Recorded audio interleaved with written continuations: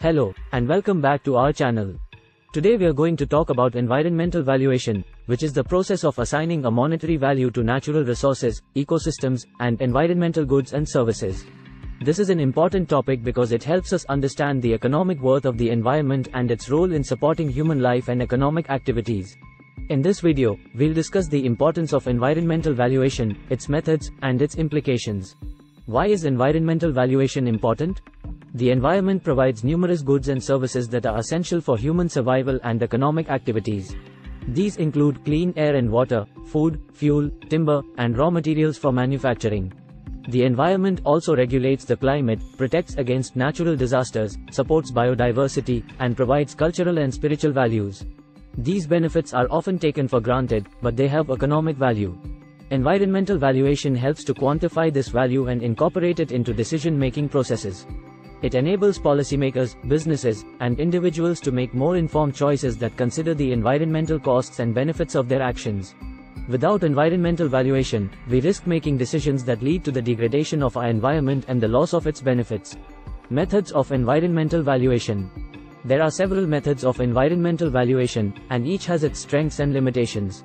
Some of the most common methods include market-based valuation. This method uses market prices to determine the value of environmental goods and services. For example, the value of timber can be determined by its market price. This method works well for goods and services that have a well-defined market, but it doesn't account for non-market values, such as the value of biodiversity or cultural heritage. Contingent valuation. This method asks people how much they are willing to pay for an environmental good or service. For example, people may be asked how much they are willing to pay to protect a particular species. This method can capture non-market values, but it relies on people's willingness to pay, which may not reflect their actual behavior. Hedonic pricing. This method uses the prices of related goods to estimate the value of an environmental good or service. For example, the value of a house near a park can be estimated by comparing its price to the price of similar houses that are further away.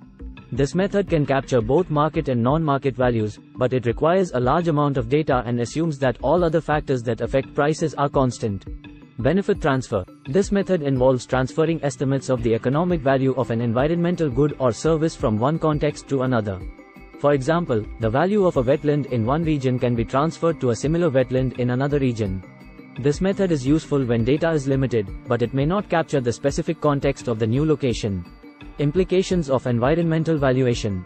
Environmental valuation has important implications for decision-making at all levels. For example, at the policy level, it can help to prioritize environmental protection measures and allocate resources effectively. At the business level, it can help companies to assess the environmental costs and benefits of their operations and make more sustainable choices.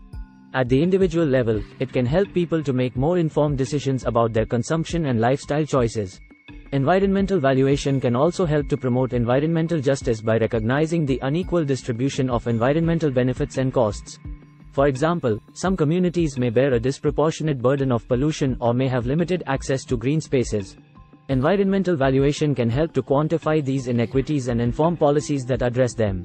However, there are also some challenges and criticisms of environmental valuation. One criticism is that it reduces the environment to a commodity that can be bought and sold, rather than recognizing its intrinsic value.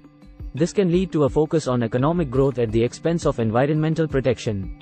Another criticism is that it can be difficult to quantify some environmental goods. We hope you all enjoyed this video. For more videos, subscribe the EcoFam. Thank you.